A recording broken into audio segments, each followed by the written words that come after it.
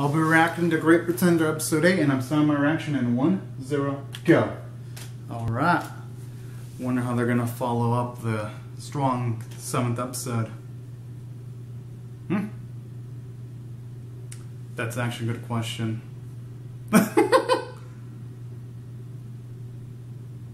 Whoa!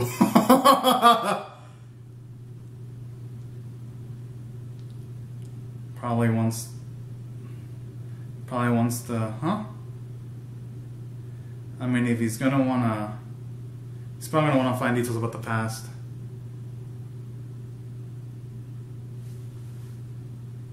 Ugh.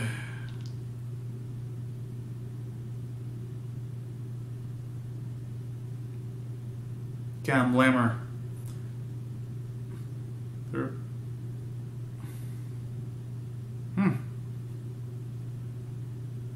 He's probably gonna reject him. Oh!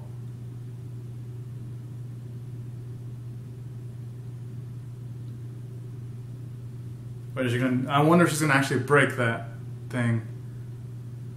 I wonder.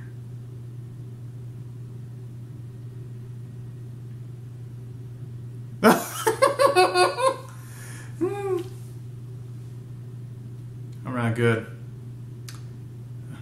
0 BS person.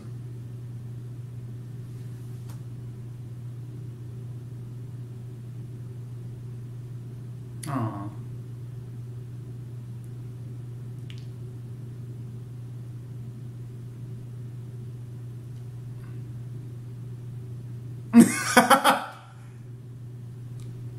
Hey, at least he's...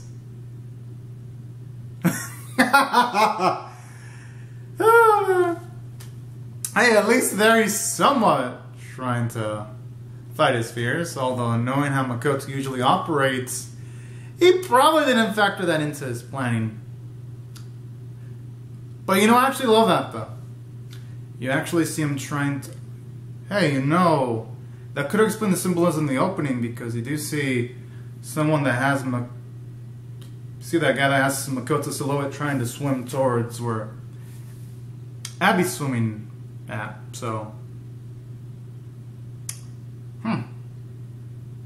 So I wonder that's going to symbolize... Yeah, it's probably going to symbolize that he's going to have quite a rough time when it comes to interacting with Abby. I just wonder who's the long-haired girl, though, because we see a long-haired woman in the opening, and we also see them in the ED, too. Singapore Sky 2.3.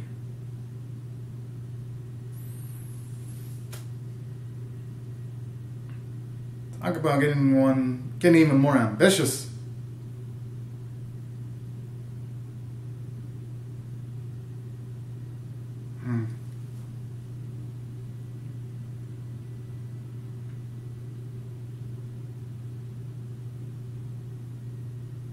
I don't think Abby's gonna want to do that though. It's not flawless.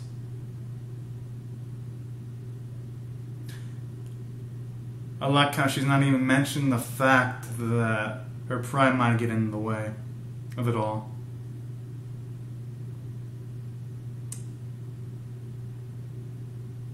I love Makoto's making him disgusting. Oh snap. Roulette. That gives me some fucking slight PTSD vibes. I've lost, not that much, but I've lost a bit in the past due to playing the roulette for quite a bit. Gives me some negative vibes. Whoa! Holy damn!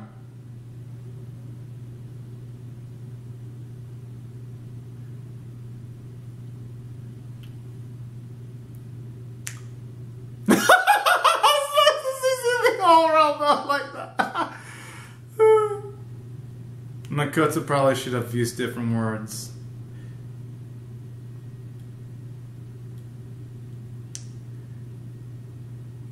He's gonna get hit big time. Yep.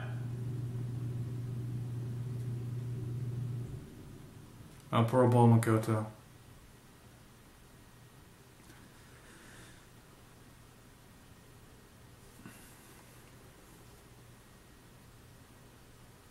Hey, that was some pretty... Huh?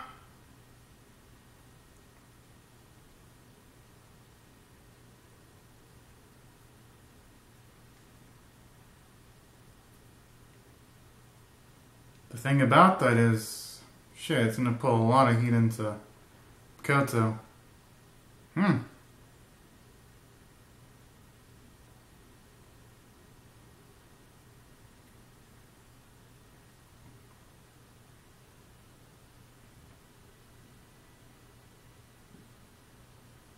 Still more. I'm assuming there's gonna be more to it than just to that. Damn, a man of business. Can't blame him though.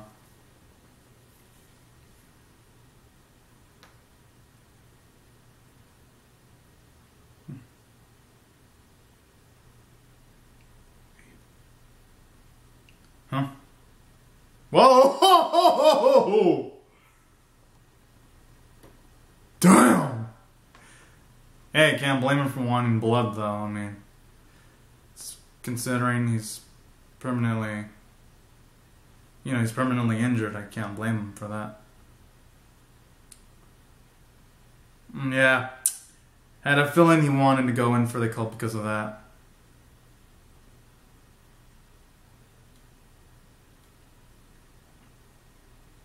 Isabella seems really, really sweet, too. To be sticking out for her man despite the rough conditions. That's actually pretty cool.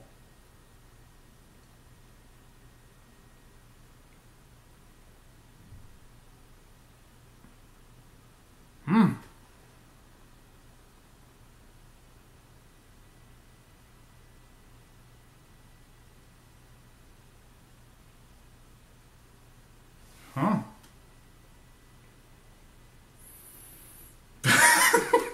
Oh, man.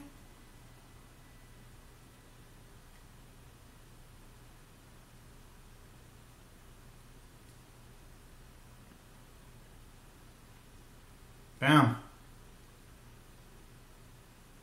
So that's how they're gonna do it. Pretty sly there.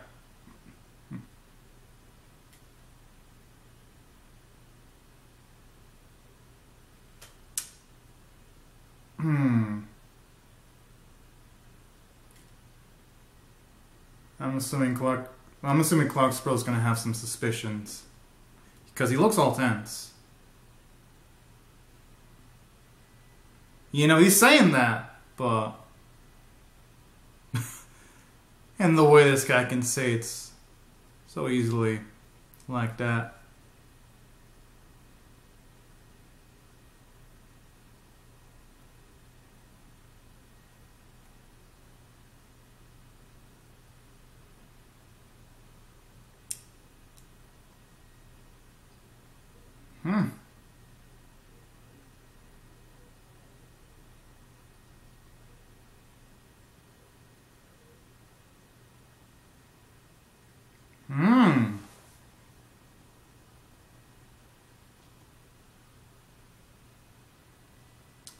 That puts the question with the way Clark is,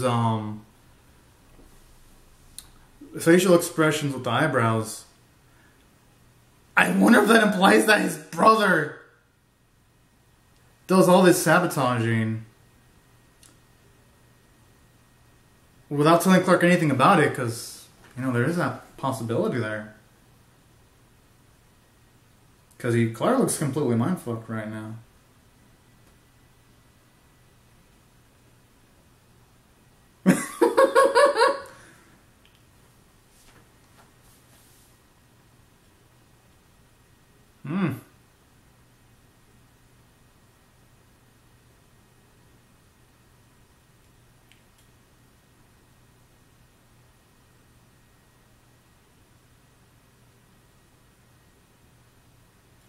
He's close.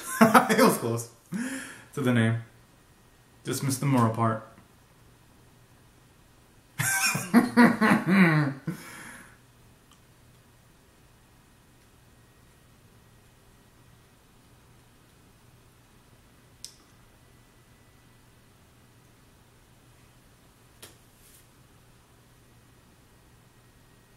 Man, Isabel actually did a pretty dang great job.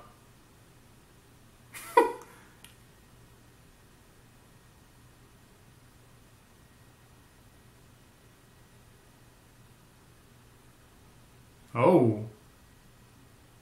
Alright, Lauren, shooting a shot. Can't blame him though.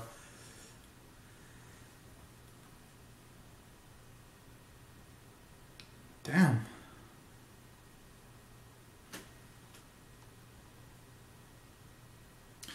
I mean, but then again, I can't completely blame Louise considering the accident is really, really recent and the pain and trauma.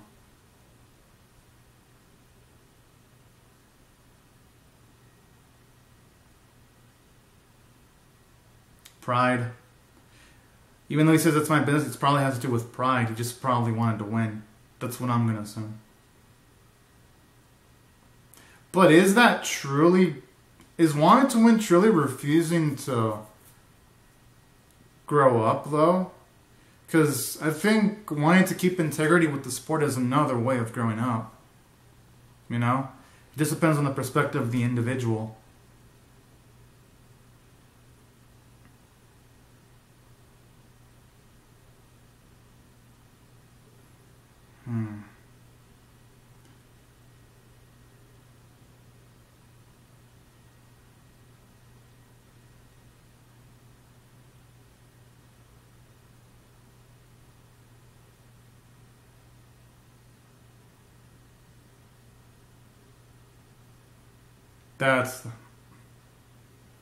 He's actually right, the brother.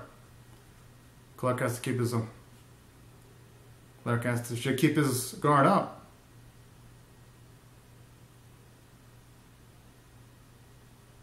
Oh!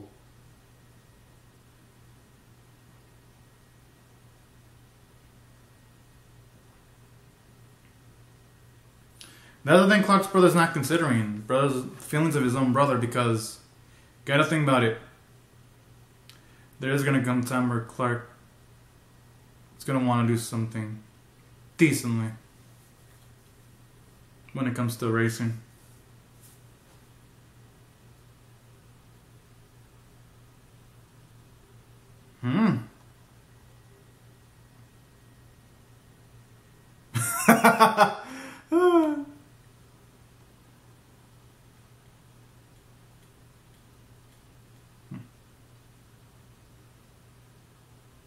Oh.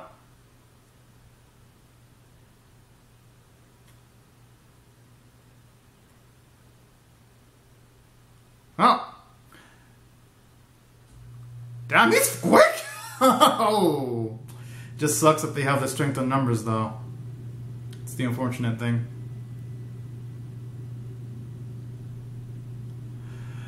Man, he's never lucky.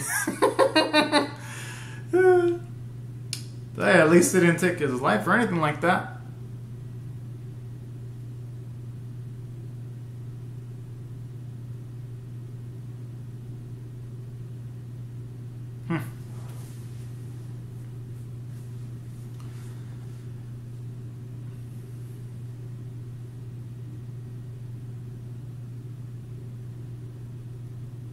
Who's gonna want to borrow Abby? Oh wait. Never mind, I was wrong.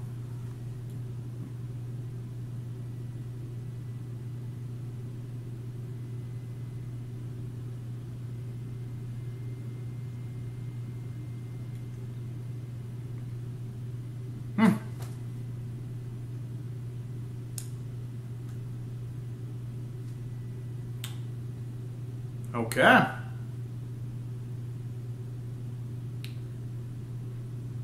If you like it, we're going to see the culmination of those months of freedoms that Makoto's had here. Alrighty.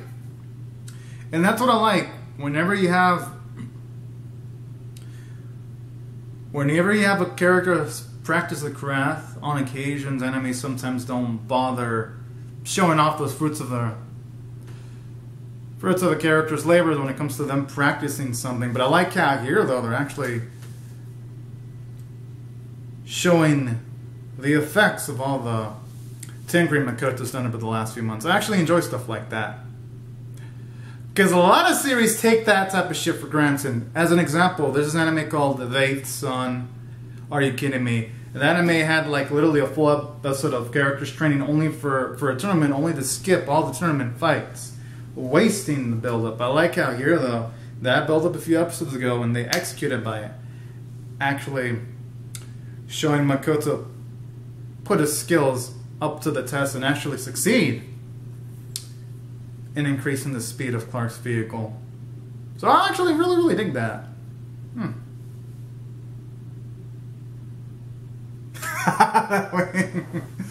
Oh. And I like you can start to just have a feel that Makoto, unlike the first arc where he didn't have much confidence in himself, he's getting much more confident. He's got much more swagger. I actually like these bits of character development.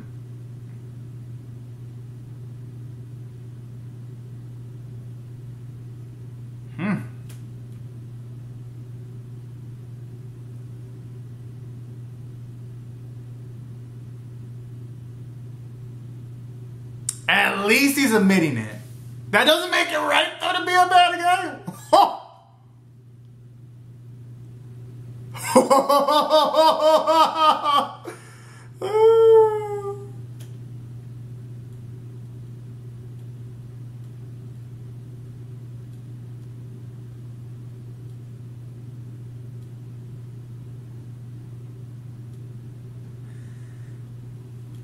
Whoa.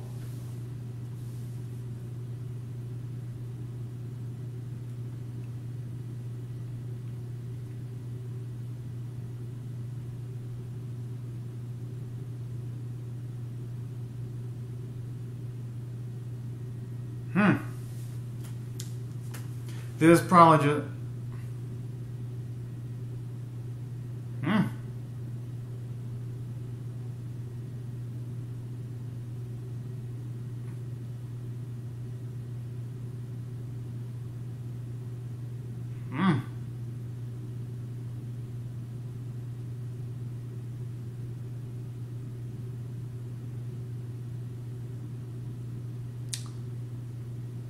Damn. To think Lauren would plan this shit that deeply. I'm actually really damn impressed.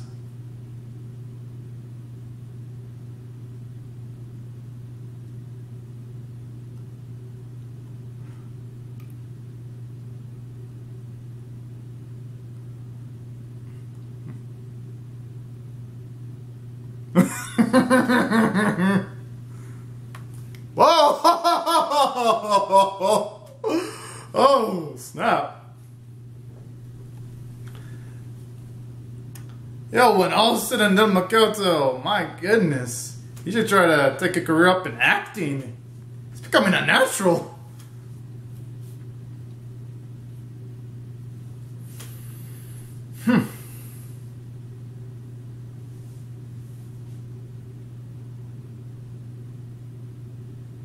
Okay.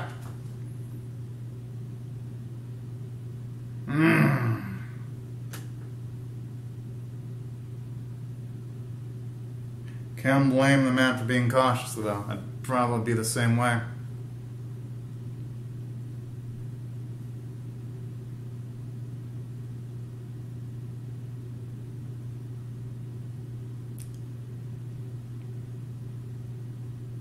Okay, that man looks so off with the hat like that. Feels like I'm looking at almost an entirely different person.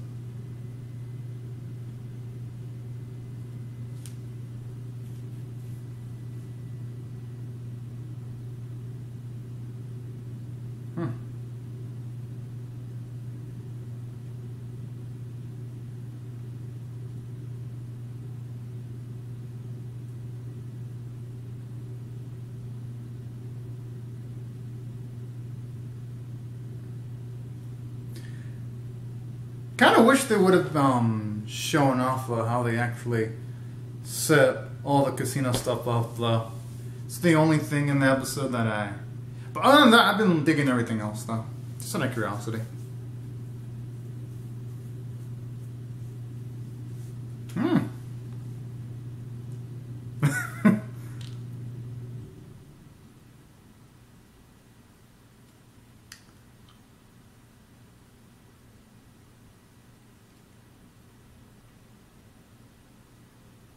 Oh, so he wasn't in on it?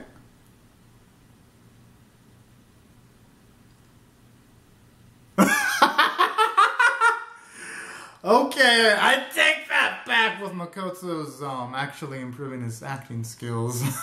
They're still dragging him along and just going with the whole, let's have this fucker just do ad-lib for most of it. Oh man. I love stuff like that though. It makes the series feel much more dynamic. Wait, it's over? Alrighty.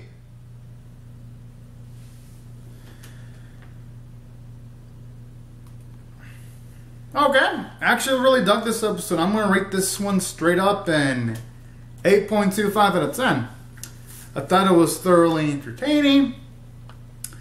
And while it wasn't as astounding as, say, the previous episode where we were getting like glimpses of Abby's past and all that, I thought I did enough to still be pretty dang good. Because for one, we get to see more characterization for Clark Sproul, where I'm actually surprised he straight up admitted he's a fucking dad and run into the core individual. I was like, okay. That kind of makes him a bit scarier and much more of a frightening character, because all things considered, anyone that can admit that about themselves is going to be a savage if they find out they're being betrayed. So that's going to help them making future episodes much more intense and him actually giving out that line. And I also like how you get some characterization for Clark. This episode pretty much implies that he probably does know about his brother's schemes, but Clark is probably getting sick and tired of having these wins just handed down to him on a silver platter. So that's another thing I enjoyed too. And another element too is they're already having a plan of having Abby give up the race, but I just wonder though, is she actually going to stick to the script, or is she actually going to try to win? It's one I'm going to wonder. Because we just saw just a few episodes ago, she wasn't going to give up a match. Yeah, she lost, but she wanted to straight up win a match. So that's another interesting angle in this episode. It makes you wonder if Abby's going to just go into like loose cannon mode in one of the future episodes, because, you know, it's her personality. It's pretty fiery. She's pretty prideful. So, yeah. Can't wait how they're going to handle that angle. And on top of that, what I also really enjoy about this episode too was the character development from Makoto, because he's at the very least getting better with actually playing along with the script. Because in the first arc, you can see he was nervous, just trying to pull things off. Here, you can see he's got much more self-confidence, the winking. I just love it, you can tell. He's got that swagger now, and that's what I really love. Character growth and character progression. And then on top of that, what I also really dig about this episode too was, even though, while yes, Makoto is much more informed, you still have Lauren yanking our poor boy by the figurative chain like that, and that's fucking hilarious. So all in all, that gives the dialogue in this episode a lot more alive. It makes it much more dynamic. And then on top of that, I like how you have Abby having those figurative walls in her heart, not wanting to give anything about herself to her main man, Makoto. That was actually pretty interesting. And it's going to make you wonder how it's going to work with her and Makoto. I'm assuming that she's probably going to trust Makoto a bit more as they do more missions together. That's going to be my guess, but I could be completely wrong though. But anyways, that's an interesting dynamic that I can't wait to see explored there. And that's why I thought this episode did exceptionally well from a character standpoint. And we got to see beautiful Cynthia get all pissed off, especially when she punched the pillow that her poor Makoto was holding. That was actually pretty damn hilarious. So a lot of great character moments, character development, and none of the moments were dull. And the animation art was pretty dang beautiful. And it was a build-up episode. Most animes, they would fucking stop trying and build up episodes and they wouldn't even bother giving good visuals.